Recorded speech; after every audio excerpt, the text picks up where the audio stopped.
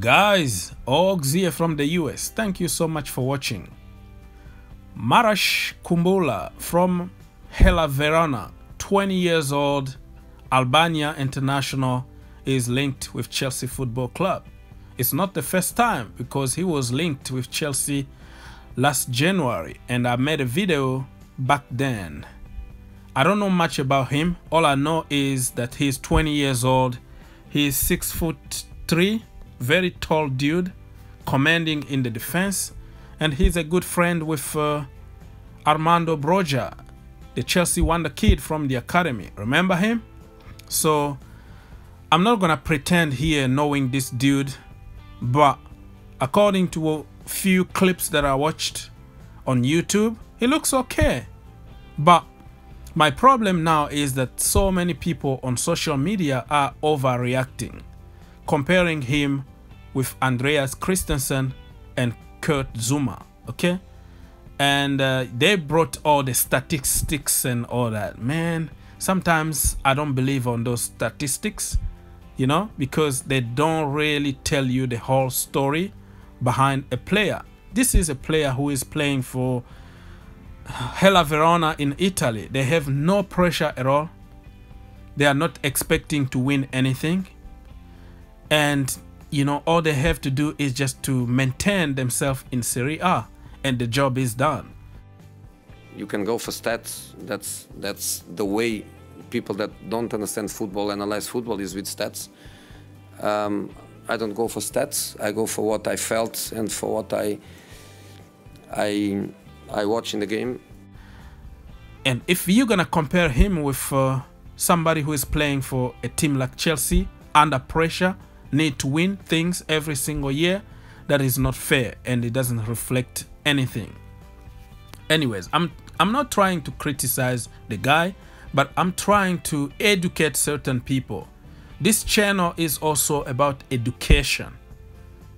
Help you think outside the box, because we always think that another player from another team is always a baller.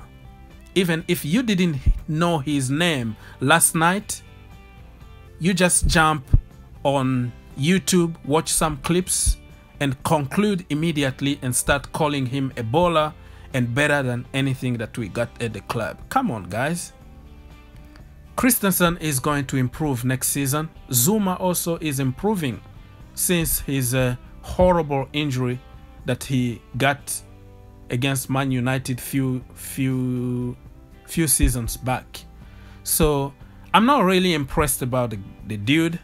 I think it's maybe his agent trying to hype him and, you know, put him on the market out there, because he's been linked with Man United and also Inter and some other clubs. So who knows, it could be just paper talk. That is the nature of this business. So don't listen to everything that people are telling you. I think it's very clear that there are people in your profession that write fake news. You do, she does. Because it's slow news right now. People are looking for something to say. It's the same information that we are recycling every single day. Don't be surprised tomorrow another news about Dembele or, you know, Telles, and it's the same thing going on over and over again. So if I was given a chance to choose between Kumbulla and Christensen, I would take Christensen for sure. He's still 23 years old. He knows the Premier League. He's getting better. And next season, he's going to be in a different level. Nobody knew who Van Dijk was a couple seasons ago. Come on. When he was 23 years old, nobody wanted him in their team. Now, everybody wants him, right? Because he was given a chance to play, make mistakes, and learn from those mistakes. I also strongly believe that the defense is not the biggest issue at Chelsea Football Club. We still have Ethan Ampadu, Mark Gueye, who can come and reinforce the defense. The problem is in the final third. If we can just score 10% of the chances created, we were not going to complain about Christensen, the defense, or Kepa Arrizabalaga.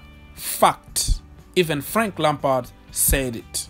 The ball. It reminded me of some performances this year that we've lost at home in the first half. Lots of good play, chances, and we haven't taken them.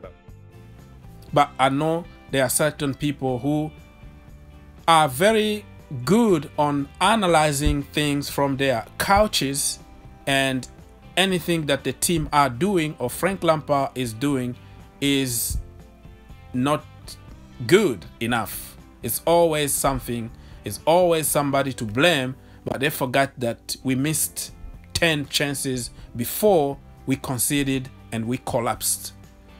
Anyways, guys, let me know what you think about this situation. Would you sell Christensen and buy Kumbulla, or would you trust Christensen and trust the process? Think outside the box, and see you in the next one.